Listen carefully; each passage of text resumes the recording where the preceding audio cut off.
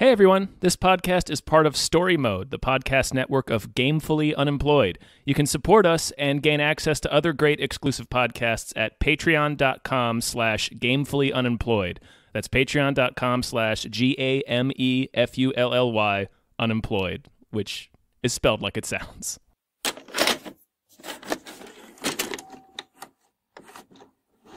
How do we start this? What's going on? I don't know what's happening. Hi, everybody. Hello, everyone's. My name is David Bell. My name isn't. It's something different. It's Tom Ryman. That's correct. And we just watched Australians. Australians. Australians. There's the alien part. It's really, it's a portmanteau, you see. Brisbane City is under aerial attack from what appears to be a non-terrestrial hostile force. I just got a distress mess from Dad. Andy, your mother kidnapped by aliens. Do not come to... Oh my god, they kidnapped Mum. So it's Thursday. Mm-hmm. And that means this is... we just watched Classic. It's from one of our patrons. In this case, it's from Chancy Pants. Chance in the Pants. Chance Pants. Thank you. Thank you so much for your support. Indeed, sir. This is or lady. Yeah.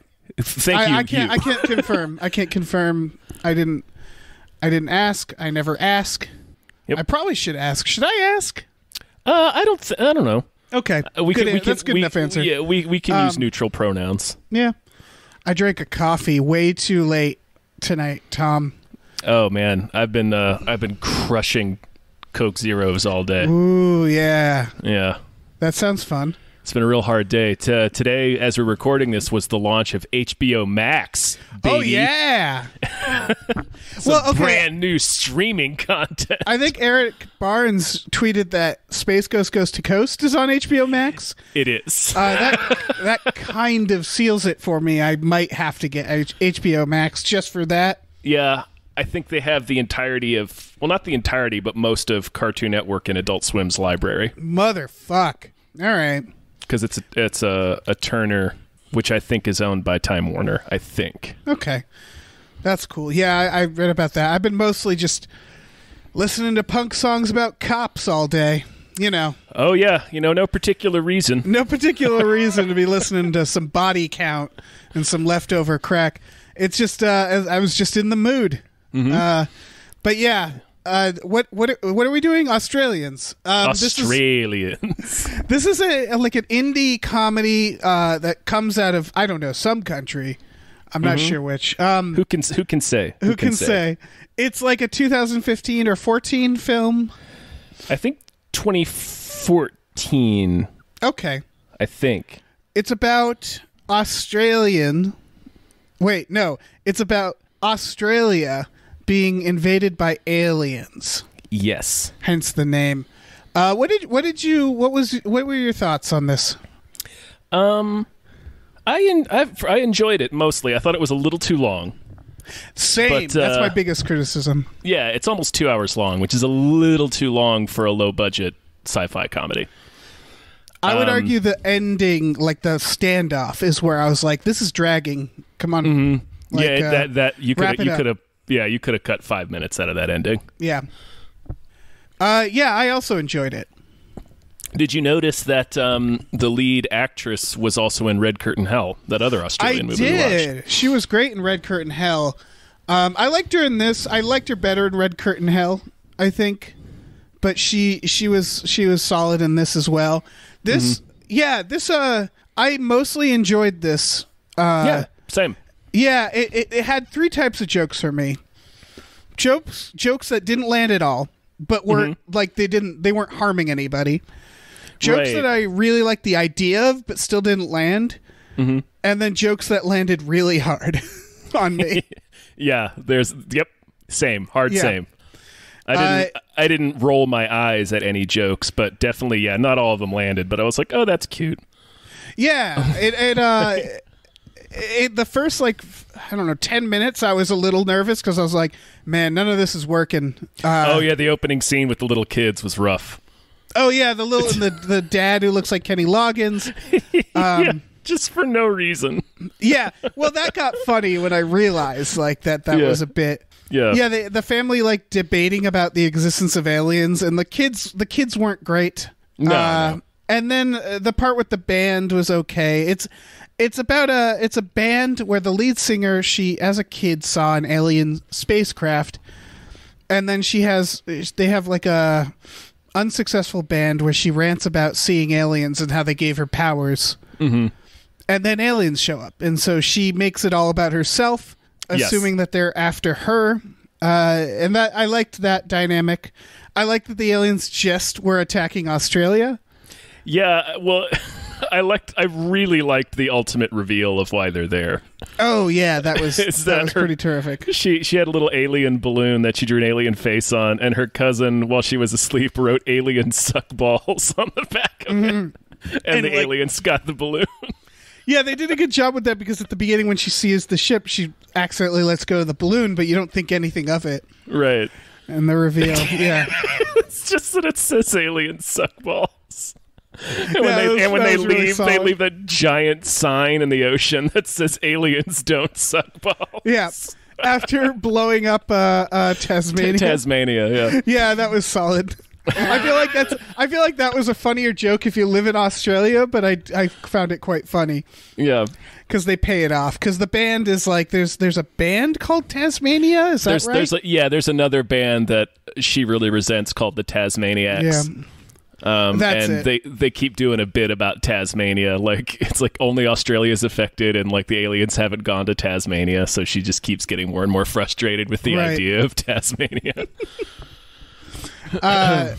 Yeah, the opening game sort of reminded me. Her rant about aliens reminded me of seeing the UK subs, and the lead singer was extremely drunk.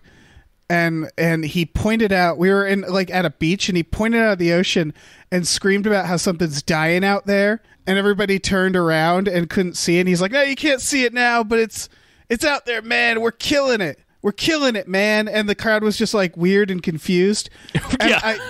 I wish that more bands had like weird conspiracy theories or disjointed statements during their sets. Yeah, it's always fun when the lead singer will break in between songs, or sometimes during songs, right, and just go on a rant that completely loses the audience. Yeah. Oh yeah.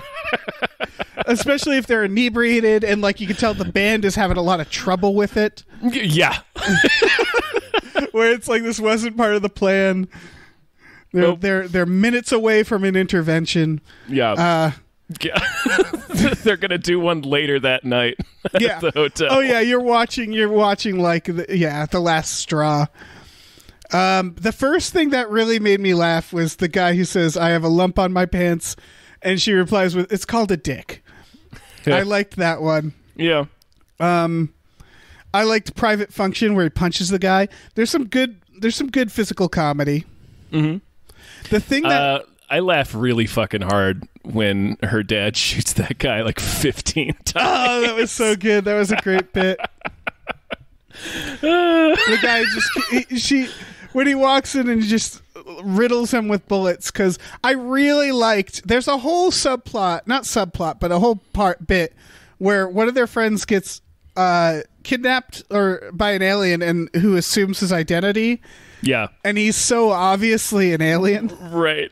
His skin is green, and he's moving all weird, and he has this like fucking bizarre like laugh. It's just like alien screeching. He's absolutely killing it as an alien. It's an obvious gag to do, but they still did it well, and it's a fun gag. Yeah, I think he sold it by being so weird. It's just so clearly an alien. Yeah.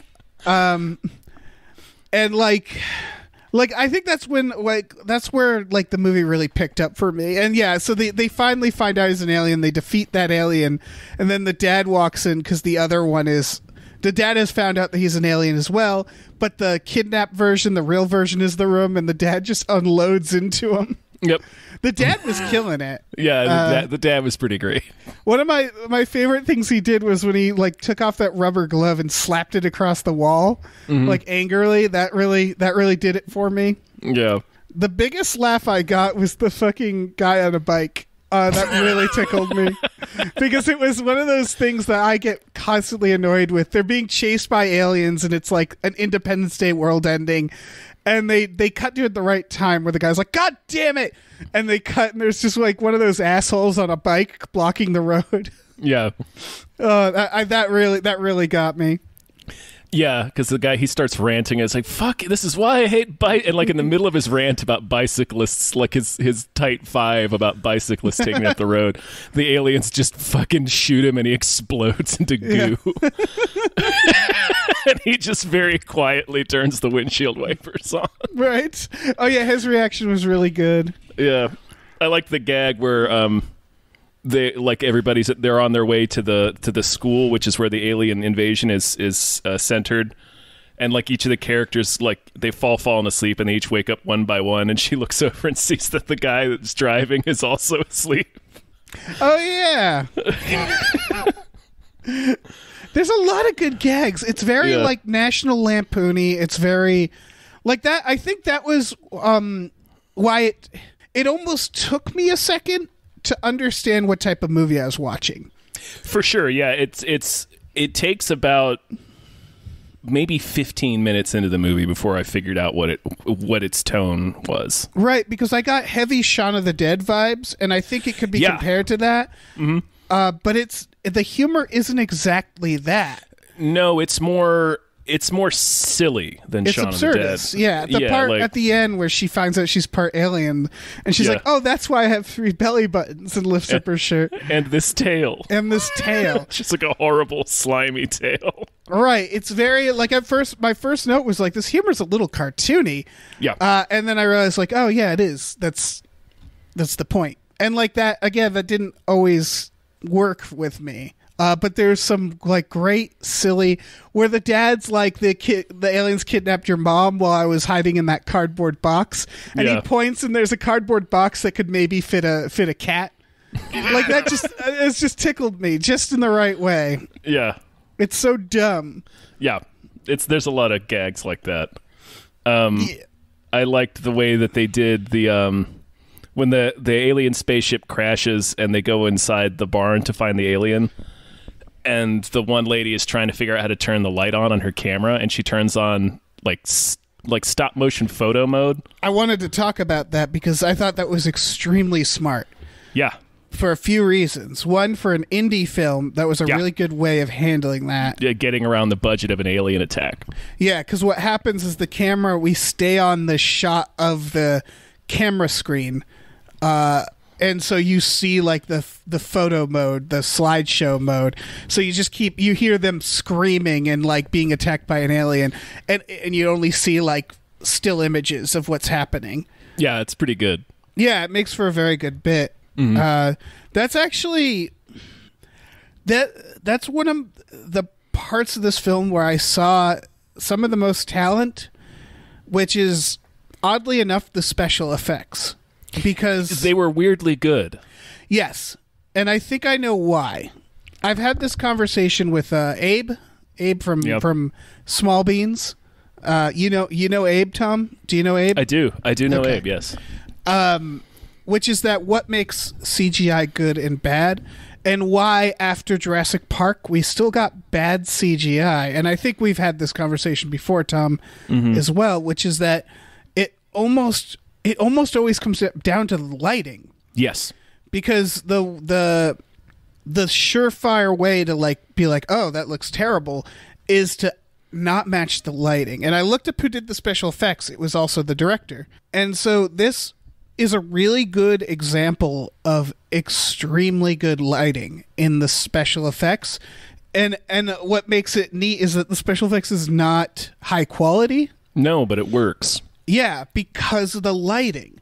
Because they do things like, the first time I noticed is where they're running outside and she's like, let's take my van, and the van explodes. Yeah. The explosion is like clearly done in like 3D Studio Max or something like that. It's it's not perfect, and the van like the physics of the explosion, it like crumbles in a weird way. Like it's a little sci-fi channel-y. However, they light her with the explosion. They do a flash on her that syncs great with the explosion. There's smoke, there's fire flickering off of her. It all matches. And so it was like, I rewound it because I was like, that looked really good. Why did that look good and bad at the same time? And I was like, oh, because the person who was making this knew how to film it. They just didn't have the budget, that a Hollywood film has. Yeah. The alien mech suit was another example of that. Yeah. Where it's like, this clearly isn't real, but the way they integrate it into the scene, it's very effective. Yeah, everything was lit really properly. Even the CGI alien, which again looked bad quality as a CGI render. And again, I can't stress this enough. It's like the design looked good. It's really just that they clearly didn't have the money that a big budget film did. Yeah. But it was all lit in the scene like it was there. It was really neat. It kind of reminded me of, aesthetically, the comparison's kind of obvious, but Mars Attacks. Yes, yeah. Because it's that style alien and everything like that. Yeah, they look really extreme 50s sci-fi. Yeah, I really like the alien torture scene where they're throwing salt on him. Yep. While fighting. That was really solid.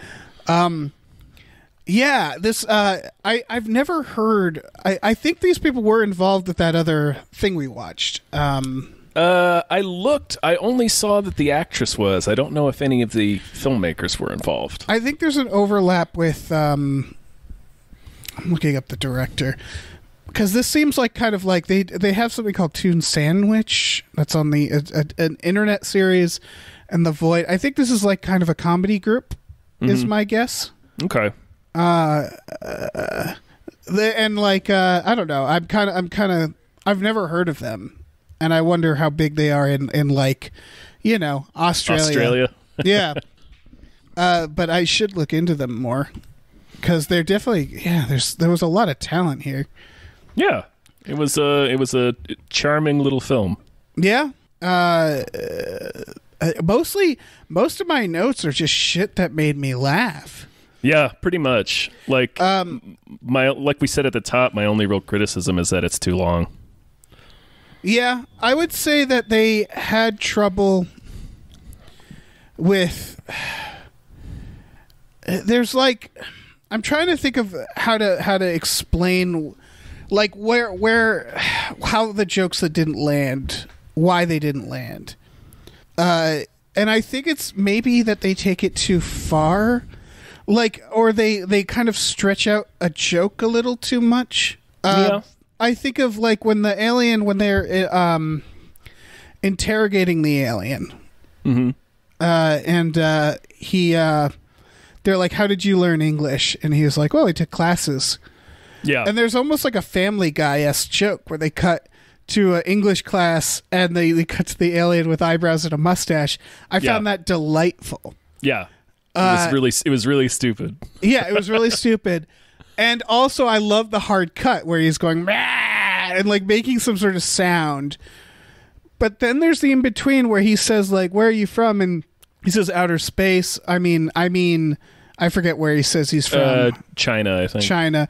And then the teacher's like, "Oh, that would be so absurd if you were from outer space," or something like that. And that's the part where I'm like, you don't need that. The joke's already there.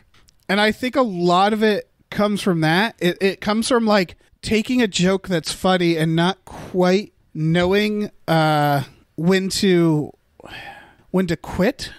Yeah, definitely that's the case with the standoff at the end for sure. Yeah, although it's weird because it's not like okay, you need to cut it early. It's more like you need to condense. Like I really liked Roy from City Council. They're doing this standoff and like the bit is that people keep interrupting the standoff. Right, like right when the bad guy's about to shoot them, somebody will say, "Not so fast," and it happens like 3 times. Right, which isn't the best joke. No, but but it works. Right, the fact that they were built, like, I was like, okay, like, I get it. But, like, when the fact that they build up to Roy from City Council just showing up. Right, and then Roy's at the end, too, and they're all, cheering. He's celebrating at the end. Roy was solid. Yeah. I also like when the guy's turning into stone and they cut to the dad laughing where everybody else is gasping. That fucking killed me, yeah. Everybody else is horrified and the dad's just laughing. Yeah. That was really good. Oh, everything he did was pretty strong. Yeah. Yeah, that dad, he had less annoying Ricky Gervais energy. Yeah. Where he had that same energy, but I liked him more than him. Yeah. The other issue I had with this film, I guess, is at the very end, they do this thing where the brother is like, "Oh, I have dirt on me and I don't care," and everybody has a arc. Yeah.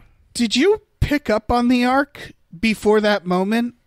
That he's a germaphobe? Yeah. They mention it a few times, but... Okay, what the impression I got is that, I felt like they tried a little too hard on the arcs. They felt very, the exposition in arcs is a lot of characters just saying stuff out loud. Yeah. And not, doing. That's one of those arcs that, you just have to show them getting dirty and not be bothered by it, you know? Mm-hmm. I didn't even realize that was an arc on the character. That he was a germaphobe and then he gets over it. And not that it's even a big... I don't know. There's definitely a lot of issues with character and story, I thought. Yeah. Yeah. It's just sort of... what endeared me to it is mostly just... I don't know, that they were funny. I was more enjoying the actors as comedic performances than I was thinking about the characters. Yeah, no, that's like you said, they could condense a lot. We didn't necessarily need for everybody to have an arc, and there's better ways to pull that off, but right. But I guess what I mean is that there was no. There was no arc that I cared about. There was no relationships that I cared about.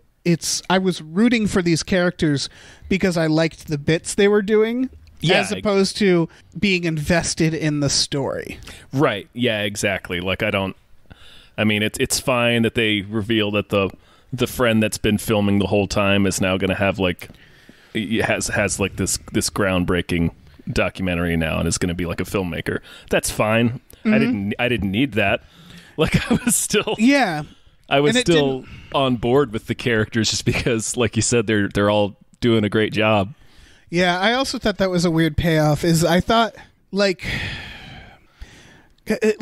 think of Shaun of the Dead, where because I that's again the easy comparison where you start with the characters kind of a loser. And then they go on this adventure, and at the end they're kind of a loser, but they've marginally improved a part of their life. Mm-hmm. And that's what it's about. It's about a small incremental change. And this, they try to make them almost too heroic. The idea that character is going to be an amazing documentary filmmaker, it was well, they don't really show that she's that good at it. And it feels like it feels like a Birdemic situation. Yeah. Where in Birdemic the character is way more successful than they're just on TV. They're just at home watching it on the news. A news anchor talking about how successful they are at the end. Yeah, which is after we her band takes off, and it's we specifically hear at the beginning of the movie that this band is trash. Their songs are bad. Right, that's the joke. And I thought they were going to pay that off with and made their new band came out with the album, and it's not doing great, But instead they're and it's selling online, and it's wait, why is it selling online? Yeah, they're awful. Yeah, I think they're a terrible band. Yeah, yeah, that's the joke. Yeah. I think the resourcefulness that they did in the special effects they needed to have for the scale of the plot, if that makes sense. Yeah, I agree with that. Yeah, where like they didn't need like them to be all rich and famous at the end because they can only shoot in like a living room. Yeah. And it's like, well, that doesn't look like you're rich and famous. Yeah. And I think what I would have done, I don't know. Now I'm trying to like give this movie notes, and like it's a really delightful movie. Yeah. I'm just like I'm not sure if they could have done like I don't know, like no, I guess not, because wrapping like I was gonna say, like I also like a version of this where someone thinks it's about them, because the whole thing is that the main character, she thinks it's all about her. Yeah. And I thought they were going to subvert that, and they do, where it is all about her, but not for the reasons she thinks. Right. It's because of a balloon that said alien suck balls. Yeah. And that has a picture of the alien on the front, and she's like, it's a perfect drawing of me. Yeah, it was pretty solid. Yeah. I really like that guy. Yeah. Oh, you know what? I love the dad's story. The dad is really the MVP here. The reveal is that the dad is like an agent who saw an alien and took it to Shed 51, which I thought was delightful. Yeah. The dad. Sorry, it's a tangent. The dad asking where did we first meet to his daughter also delighted me. Yeah, yeah. Which is kind of foreshadowing, because the dad didn't first meet her. Wait, no, he did, right? Yeah, he the did. idea, yeah, it's her dad. But yeah, so the dad is a agent who was working on this alien, and so he knows a lot about aliens. And then the reveal is that the dad is actually the alien, and the aliens can look like anybody else. So the alien was like played dead. They didn't make a big thing of this, as the alien story is that it crashed. It lived with a family for a while. They didn't need that family. No. But what was funny is that then he goes, and I pretended to be dead, and the agents bust in, and he's like on their couch and just pretends to be dead. Yep. They don't make a big deal of that, but that was very funny. I also like that he had a beard. Yeah, like that he had a beard. The alien version has a beard. That was another thing. They didn't draw any attention to it. It was just like, and he has a beard. It's really fucking strange. Yeah. That this alien has a beard. Yeah. And that the alien then played dead until the autopsy, and then had to fess up, and gives the guy giving him a autopsy a heart attack, and so assumes his identity and eats the body. Eats his body, yeah. Which I loved, the eating the body, where they show him eating the body, and it's not like the way an alien would. It's like a task. Yeah, he's just sitting there, just power. It's like if we were eating a body. It's right. It doesn't look like a good experience. No, it's just to sit there and eat this entire body. Yeah, exactly. And it's just like it's like going to like the Texas steakhouse where they give you the challenge steak. It's just like he's just like powering through it, having a real tough time. Yeah, and it says like I saved a little for the next day. Yeah. That was terrific. Oh man. Yeah. Yeah, I like that whole journey. I like the journey of the way you mentioned the friend getting shot and then getting shot again. Yeah. Yep. I didn't think they needed the final one. I don't know. Where he falls into the cooler. I don't know.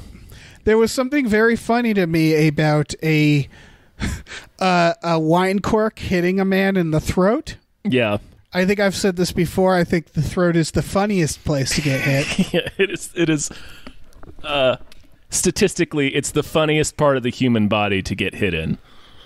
Yeah, because do we have to explain this? I think people will just understand. They'll just be able to intuit that. Yeah. Okay, it's the sounds. It's the fact that you could be talking or so. It's just the sound you make. I don't know. It's also It's also one of the most critical places to get hit. Yeah. Which doesn't make it seem like it would be very fun at all, but it I don't know. it gets me every single time. Yeah, just throw in a solid throat chop mid-sentence. It'll fuck it, I'll be on the floor. Yeah, where they go, oh, and like fall over. Because it's like you might have died, but you've also died in the least dignified way. Your last words are a weird gargle. It's the same, like, I think it's the same, like, total shutdown, like, complete debilitation where you have to focus on it as like getting kicked in the balls. But it's way less overused. Yeah, that's the thing, is the balls is so obvious. I like they did a balls joke in this where the alien has testicles on its neck. It was on his throat. Yeah, but they don't have like balls on the neck. It's not Men in Black 2. But it wasn't bad. It's the combination of the two. But yeah, you're right. Is that balls is another one where it's like the body has to stop and address it. Yeah, the body's like problem. Yeah, it's red alert. All hands to balls. You know, like everything needs to go. We need to focus. We got to focus on these balls. All our strength, and the throat is the same way. Only again a lot darker. But I don't know. There's just, I think maybe side of the neck is also funny. I don't find back of the neck that funny. No, it's got to be the throat. Yeah, it's got to be, I think, throat or throat adjacent. It really is the funniest place. I can't even think of where else is funny. Like the stomach is all right, but it's no throat. It's no throat. It's just no throat chop. Yeah. This was another bit I'd never seen before. Is I really liked they're really good at like throwaway jokes in this. Yes. The bit where they pull over and they think one of them's an alien and they do this whole standoff. I liked the they're quizzing everybody but the obvious alien. And then she's like, "What?" They finally get to him and say, "What's your favorite color?" And he says, "Green." And they're like, "You told me it was blue." And he goes, "I recently switched to green." And they just accept it. And then the bit was her saying, "All right, well, we got a long ways to go. We got to get going." Oh wait, and looks over and they're in front of the house. She's like, "Oh, never mind, we're here." Yeah, I really like that bit. They did good. They did some good like throwaway like plot bits, like landfill bits in Beer Fest. Beer Fest. And that, I guess that's why I can see this movie not working on everybody. Cuz we've talked about this before. We talked about this I think with Loaded Weapon and Slapstick, which is that like there's a specific line. We talked about this last episode actually with the Lovebirds. Would you say this is better or worse than the Lovebirds? I appreciated the comedy more in this than I did in Lovebirds. Okay. Well, because Lovebirds was on this line too, and I feel like this kind of went to the right side of it, which is that, and again, this is why it's different than Shaun of the Dead. It's how absurd do you make it? Can you throw away entire plot points for the sake of comedy? And I think this is, with Slapstick, this is the riskier choice. But I think what this movie tried to do that bothered me is they not as much as the Lovebirds, which we talked about, like getting kicked with a horse, but they did the thing. They spent a little time trying to make me care about the character arcs. And I don't know. I had no interest. Yeah. I think they could have. I think they almost could have gone more absurd. Yeah, maybe. It's already pretty silly. Yeah, that's true. Yeah, I don't know. I don't know if I would have liked it as much if it was a full-on spoof. No, yeah. Like I like it. There's still like there are still like some straight man moments, right? Where it's not full Naked Gun. Yeah. Oh, yeah. I guess that's true. It doesn't have to be full Naked Gun. I'm talking about like character arcs, which is that I think it's really hard to have a character arc that's internal which is like, I'm a germaphobe, now I'm not. In a absurd comedy, because it's almost too complex. Like, that's why I think the naked... Yeah, it's hard to demonstrate, particularly in this kind of movie, without the character just fucking stopping and saying, "I am a germaphobe." Right, and it's also like, it's harder to nail down character when everybody's being absurd. Yeah. And they're very much absurd. They're the part, like the part where they sort of cross a line, and it's not a bad line, where they don't know their friend is an obvious alien. It's like, okay, these people are very stupid. Yeah. And so you have to you either have to make them stupid in a equally stupid and absurd world, or you make them stupid in a smart world, and that's the point. And the fact that they find success at the end has to be earned in some way, or not at all, like the ending of Dumb and Dumber. Mm-hmm. And so, I think it just needed to be it's weird to say, I feel like they just need to dumb down the arcs. Like, it should have just been we need our band to be famous, and our band isn't famous, or just a romantic subplot or something like that. I didn't need much from that. Mm-hmm. I just needed a bunch of bullshit jokes and a razor thin character journey. Yeah. To get me there. Yeah. But overall, I really like this. I think people should watch it. Yeah, we had to watch it on Tubi. Tubi. What's Tubi? I don't know. It's a streaming service it's free, but it's ad supported. So we had to watch commercials with this movie. Yeah, I watched 2 commercials though. It was Tubi was not intrusive for me. Yeah, I don't know. There was maybe 3 or 4 commercial breaks for me, but okay. But it was. I mean, it's whatever. It's fine. I'm glad I didn't have to. It's nice to not have to drop $5 on a rental. Yeah, for sure. Yeah. I don't know. I think if there's a way to watch this, I had to watch it at my computer. That's my only criticism of the Tubi experience. Mm-hmm. Luckily, I have the app on my smart TV, so I was able to watch it on TV like an adult. Oh, look at you. Yeah, Mr. fucking fancy over here. I am. With your Tubi app. Yep. I put my solid gold shoes up on my on my marble coffee table and watched Tubi on my television. Yeah. All right. Yep. I see how this is. Mm-hmm. Oh yeah. We're gonna come for you in the class war, Tom. In the class war. Don't just you wait. Sure. Yeah. Well, until then, I'll be relaxing with my solid gold shoes and your Tubi and my Tubi. Yeah. No, I know you didn't like the Lovebirds as much as me. I've already forgotten about the Lovebirds, so that's not a great sign. When you mentioned we talked about this last episode, I literally had forgotten what movie we watched. Yeah, but I kind of recommend this the same way as the Lovebirds, which is that if you want something that's just kind of fun and dumb, this is it. It's very dumb. It is. The jokes. It's extremely stupid. Yeah. Yeah. It's and I know oh, shit. What is it called? It doesn't matter.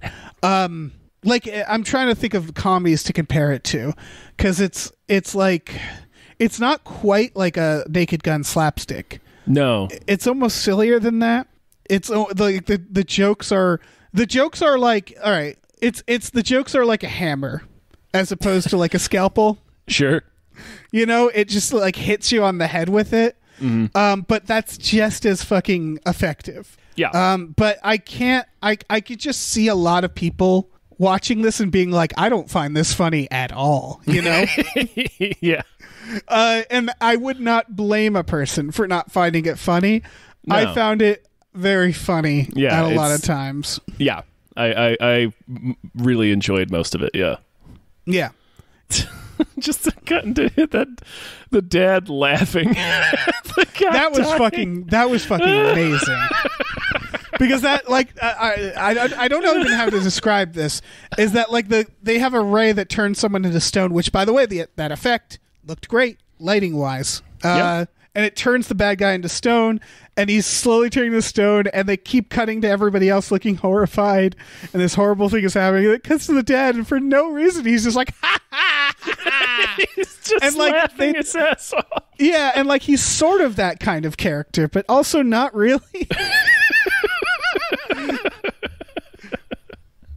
and it's just wonderful. Yeah. Oh man, it's a lot of great bits. I think the bits that didn't land are bits where I'm like, I really like this idea, but your timing or something's not quite making me laugh. Mm-hmm. And then the other things are like, oh, there it is. Yeah, it's man.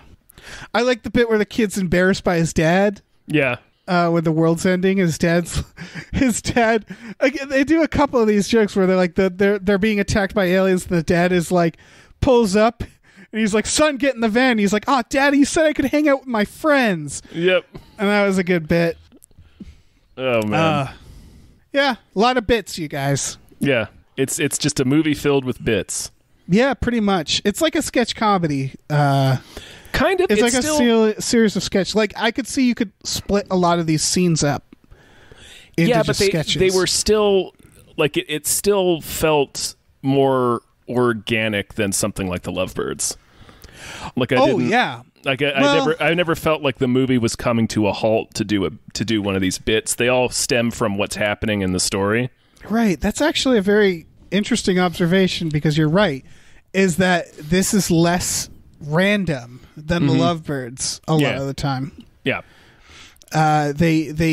You're right, is they're all kind of situational.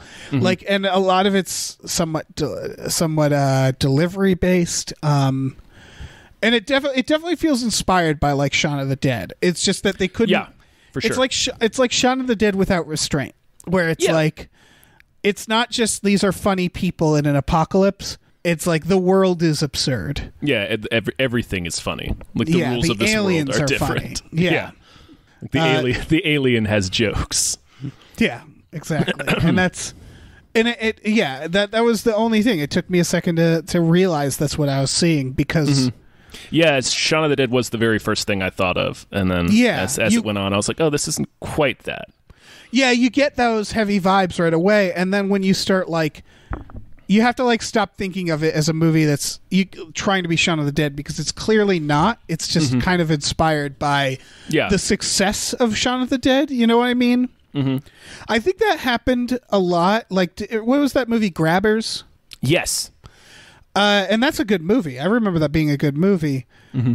I think there was a Shaun of the Dead effect, though, where like a lot of indie filmmakers saw the success of Shaun of the Dead and was like, well, shit, let's make a comedy horror that stands out. Juan of the Dead is really good. I don't know if you saw that. I have not seen Juan of the Dead. No. Oh, okay. Like, it's more that there was a little bit of oversaturation, but in that there's a lot of really good movies that stood out.